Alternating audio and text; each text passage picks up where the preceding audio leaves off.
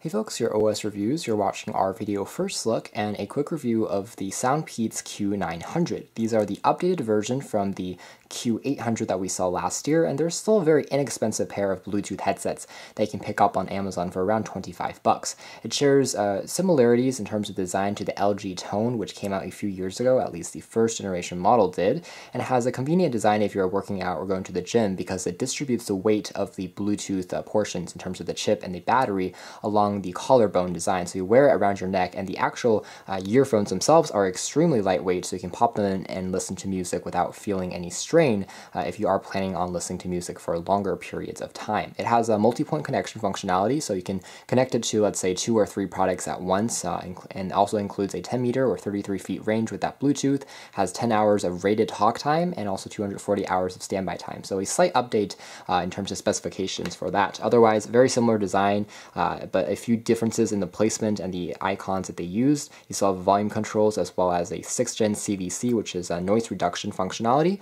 So if you are using this to answer calls or listen to music under noisier environments, it should help a little bit, although there's also going to be a slight amount of static when you are using this. So otherwise, this is what the packaging looks like. Fairly standard. There's no extra case that you get with this specific model, but again, it's a very popular model that you can find online.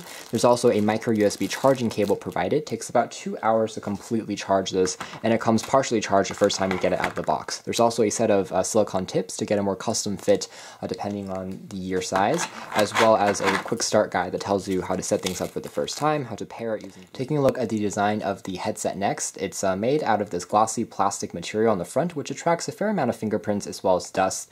It's about the same as the version that we saw from last year, although significantly lighter, so it feels a bit more comfortable. At the same time, you have access on the front here to those controls for answering / rejecting a call. It also dubs as your play pause key over here, so those are pretty easy to tap on and also to press. They're tactile and responsive. It also dubs as your power key, so you can hold on that for a few seconds longer to enter the pairing mode, and an LED will flash blue, which tells you that you are ready to pair with your product.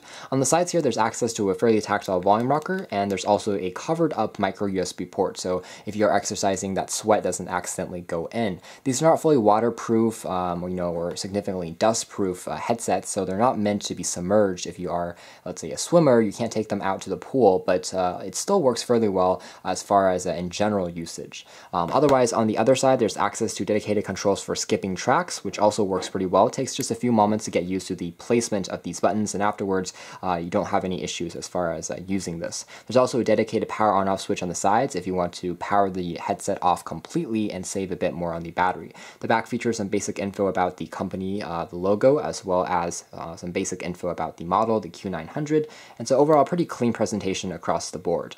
The top here, which is made out of this more soft touch material, is extremely bendable and malleable, so it's comfortable when you have this around your neck and you wear it around your collarbone. Otherwise, the cords that comes out here from the top is also slightly improved from last year's model because it seemed to move a bit more easily last year, so it overall gave the impression of a slightly more flimsy as well as a less elegant approach, but this year it's still there to some extent, and you can adjust the cable length as well by yourself by twisting this barrel on the side. If this is too short, it doesn't go over into your ears, you can also adjust this and move this downwards, but all in all, it does work fairly well. And to actually use the earphones, again, you just remove them from the bottom tips, and they're held onto place using magnets. The magnets are slightly stronger than last generation model, so even if you shake and move them around during transit, they won't accidentally fall loose or pop off like we found from last year. So from a overall quality perspective, as far as sound quality is concerned, I have to say that the Q900 are better than I expected. They're fairly clean sounding, and there's a nice amount of bass in the lower frequency. They're not overly bass heavy, but it certainly is there. There's a nice thump.